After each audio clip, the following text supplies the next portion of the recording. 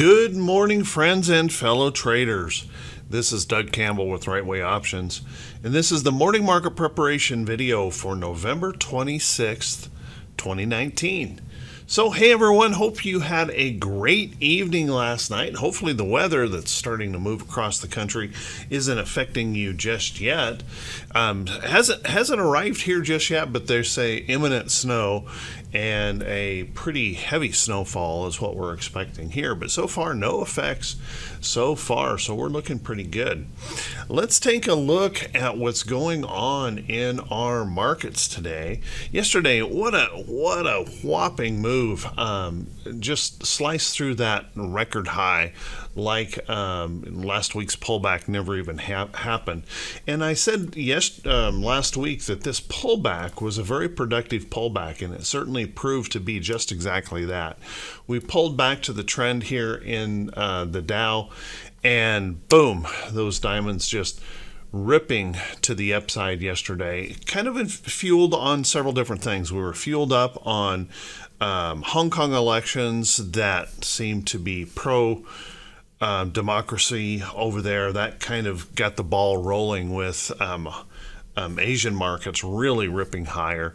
And then we had optimism about trade deal pendulum kind of swinging for that. And then we ended up with a really big day of mergers that really seemed to continue to inspire those markets higher. So very, very strong day yesterday. Probably a little bit of a short squeeze in there too, where we had some folks short the market getting squeezed out in such a strong bullish rally. So a gap and go yesterday, looking very, very strong. Now this morning, it's interesting that we are, well, much more subdued. We're looking at maybe opening about where we closed, pretty close to a flat open this morning, much more subdued. And it could be a couple reasons. First, it could be, we just need to take a break after such a big record-breaking day. May just need to take a rest, a break, a breather. It could also be we're waiting for some inspiration in earnings reports or those economic reports today to help fuel things up. It could also be the fact that we are moving into the holiday, and with the weather situation around the country, we could even see traders starting to take off for their holiday plans early to try and beat that weather to get where they're going. So kind of keep that in mind. There's a lot of factors that could be affecting this, and it's really not unusual to see the market kind of rest, get very quiet and choppy, low volume ahead of a major holiday. So just keep that in mind, that we'll likely start to see volumes begin to shrink. And really by tomorrow morning, after we get through the morning rush, expect those volumes to really drop out significantly. So just plan your risk carefully on whatever you decide to do in the market. But so far, what we have to say is the bulls are firmly in control, and there are no signs in this chart as of yet that would suggest that is going to change anytime soon. One thing I still have concerns about is we are a long ways away from our 50-day moving average, which tells us that, at some point in time when the bulls finally wear out here, that pullback could be a little bit rough. Not that it has to be, that it could be. So we'll have to be really, just stay on your toes and watch that closely, and consider the risk that, here we are, new record highs heading into a holiday. Consider that risk carefully as you plan your holiday portfolio and how much you want to hold. Let's take a look at the SPY. SPY ripping to new highs, really, really strong. Now this morning we're looking at a flat open here in the SPY, and at least at this point looking at a flat open, holding a beautiful trend here, holding very strong. Bulls are clearly in control, holding off of that support. No clues in this chart whatsoever suggesting that we are ready to slip lower or start breaking down. As a matter of fact, the bears just seem to have lost their teeth completely. don't seem to have any influence in this market at all. So right now, bulls are firmly in control and maybe waiting for inspiration again in earnings and economic news and things like that. Let's take a look at the Qs. Qs also doing the same thing, new record highs as well in the Qs. Beautiful upside trend, holding very, very strong, holding in these price support levels. No major fear here at all in the market. The Q's holding up strong. Looking for a flat open though this morning, relatively flat, unless we can find some additional inspiration to move the market up. IWM even decided to get with the program yesterday and popped hard. Now, it's interesting that it didn't go, it went up all during the morning, but in the afternoon where we had another surge in the Diamond Spy and Qs, it never developed here in IWM. But what a beautiful move up. And finally, IWM looks like it's ready to begin participating with the rest of the markets, holding in some key support areas, moving on up strongly, looking good here overall. So big move yesterday on IWM. Let's take a look at the VIX. Now the VIX also gave us a pretty substantial move lower, suggesting that at least at this point there is really no fear whatsoever in this market. You can see holding some support levels here in this chart. There is just really no fear at all in this market, dropping into an 11 handle here on the VIX. Now keep in mind, we are reaching that point where we could be reaching a bit of complacency. That always makes me nervous, but we want to just stay focused to the price action. As of right now, there's no major reason to be concerned of an imminent sell-off. Just kind of consider this as we head into the holiday. If you've got some nice profits in your account, it might be a good time to start peeling some of those off or taking some of those profits as we head toward the holiday. Just an idea you might want to think about. Let's take a look at T21. 22. The T21-22 indicator, 4-week new high, new low ratio indicator, is showing us that we are pushing up toward that bearish reversal zone. Now, it doesn't suggest that we don't have more upside potential. If we find additional inspiration today to move on higher, we certainly can push on higher here in T21-22. But let's keep in mind, once we reach up there, we typically kind of top out for a little bit and we need a rest or a pullback. Now that doesn't mean it has to be a full-on sell-off or anything like that any way, shape, or form. As a matter of fact, we could just consolidate. We could have a nice light consolidation up here and T21-22 would pull back. So watch that closely. Don't think that I'm just saying, hey, be prepared for a big bear market to come. And as a matter of fact, I hate people, not hate people, but I hate folks who think they can predict the overall market condition, because it's truly impossible with all of the political and economic events out there that are around, to think that we can predict what the next move in the market is actually pretty darn silly when you think about it. So all we can do as traders is just really be focused in on the price action of the charts, price action of the market, and base our decisions on what we see. You get involved in predicting and you end up making some terrible mistakes in your trading. May have already experienced that. So just stay focused on that price action and try not to have a bias and just wait for the market to shift. Right now it's all bulls all the time. There is no sign in the market whatsoever, no sign in the trend whatsoever that the bears are even here to play. So keep that in mind. We just have to always be watchful of that time when that shift may occur, and it could shift pretty quickly because we have moved up a long ways for a long time here. So just keep that in mind. Let's take a look at our economic calendar for today. Our economic calendar does have quite a few things that could move us around today. So we'll have to be aware of this as we move throughout the day. Right here at 8:30 this morning Eastern time, we have international trading goods. They're expecting that to decline just a little bit, but I don't expect that to really be a major market mover this morning. It could if it's a surprise, but right now probably not expecting that to be a major market mover. S&P Core Logic will come in at 9 p.m. Can move the market from time to time, but I think the market moving events today are going to be right here at 10 a.m. The new home sales number and consumer confidence. Both of those are expected to hold up very, very strong. So watch that closely. Those could be the inspiration for the bulls to move even higher today.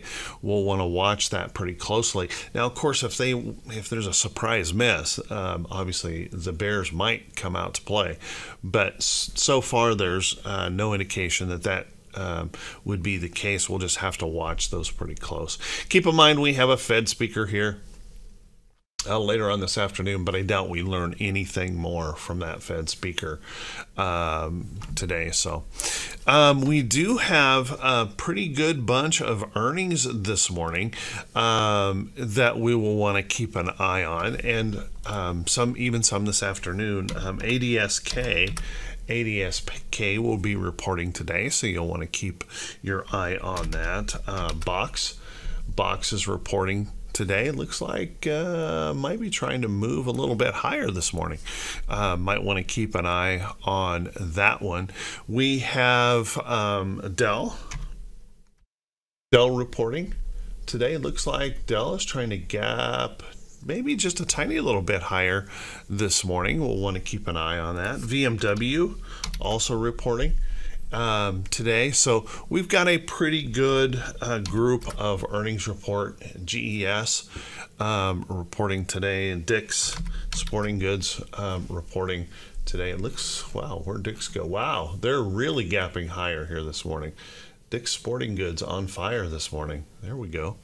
So keep an eye on those earnings reports. They can move us around quite a little bit this morning, but it's mostly I think probably more likely we're going to see price action coming from those 10 a.m. Eastern economic calendar reports. So watch those close. So with that, everyone, hey, I want to wish you all a great day in your trading, and I want to wish you great profits. And if this is the first time you've seen these videos, if you could do me a favor, click that subscribe button on YouTube, and also click that bell icon when it pops up so that you'll be notified every time I post a video. And also, if you feel this video is worthy, please do me a favor and leave a comment.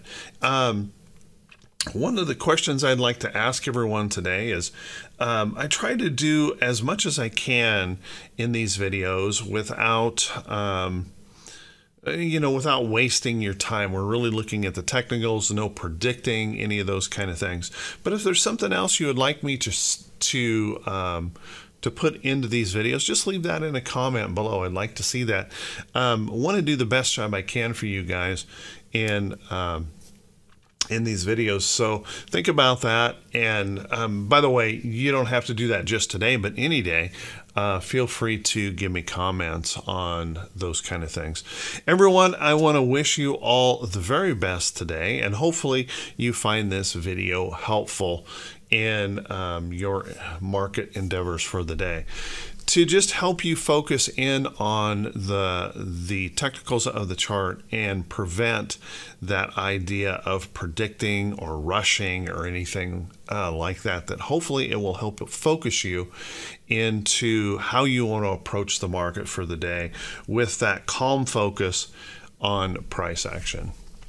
So with that, let's take a look at some stocks that could be setting up today. And a few of these stocks, you've already looked at and seen. But I want to cover a few of these stocks today because there are some good potential trades that have formed up. And yesterday, really, there's more stocks moving up than we can really afford to trade. So you have to be kind of picky and choosy about the trades that you might want to take. make. Keep in mind, every stock that I mentioned in this video is part of the education. It's not a recommendation to buy or sell any security. Put these charts potentially on a list if you like them. Watch list, evaluate them, and make sure if you decide to trade them that you make these trades your own. All right, let's take a look at a few of those charts. One of those being Oracle. Now, Oracle, I had an alert set right here, and it just all day long just continue to tease right along there, trying to pop through. And you can see we have a resistance in this chart right through this area. And if that can pop on up through there, there may be some opportunities. Now, one thing I would like to point out is the trend here. And our trend is pretty substantial, holding up very, very well. You can see we have been reacting to that trend very well. So even though this could pop and go early, don't be too surprised to see this continue to consolidate over toward that trend before it actually takes off to the upside. But Oracle looking very, very good. Now, Intel, I had a price alert very much the same as Oracle. We've been testing this resistance high right here in Intel, and yesterday all that bullishness, we got a little bit of a lift and pushed on through that level. Now, full disclosure, I did pick up a small position here in Intel based on that move, but I am not going to be at all surprised if this were to continue consolidating over toward its trend. Now, it can pop out and continue to do that. We could see it pop through and then end up in more of that consolidating move over to the trend. But watch that close. It is entirely possible that a stock can change its trend trajectory, and that could happen right in here. So I wanted to get into that trade, but I got to tell you, there is a high possibility of some more rest in this position. So keep that in mind. It's a good looking stock. Everything is looking good here. Like the trade and thinking there is more upside potential here in that stock. For a short side trade, you might want to take a look at AT&T. AT&T on the daily short failing, if I move over here, failing right at its 50-day moving average. We call this a blue ice failure pattern, failing through that 50-day moving average. And that is a pretty ugly failure here on AT&T. So watch that. I actually picked up a put trade on that. It's interesting this morning that it is trying to lift back up just a tiny little bit. So we'll keep an eye on that. But AT&T on the daily here, not looking too healthy here all of a sudden. We might want to keep an eye on that chart for a possible short. Take a look at MLNX. MLNX all day long yesterday just kept teasing, trying to break through my alert here, trying to break through that level. This is another one of those charts running right into resistance and consolidating that move. So keep that in mind. This could continue that consolidation for some time now, all the way over to trend. But with the bullishness of the market, don't rule out that possibility that could pop and go at any time. And it's one to keep an eye on overall. Good charts in a lot of places. Take a look at General Electric, GE, breaking higher here. Now, GE has some congestion area right in here to deal with, but I think what's interesting is GE has made a really nice move here. It popped through my alert last couple of days and pulled back, and there is a possibility this could continue to rest. But let's make note that the 50-day is crossing up through that 200-day now, so we're starting to get that bullish move here in General Electric. We'll see if it can continue to push on through and keep on moving higher. Take a look at FEYE. FireEye has been holding up pretty well in this nice trend. You can see a nice little trend up, consolidating over toward its trend, watching this one, and to see if that can finally pop on out. Now, there is a major resistance level up in here, so I'm not expecting any great things in this chart, but just that opportunity that it could pop on a little bit higher here. So watch that one pretty darn close.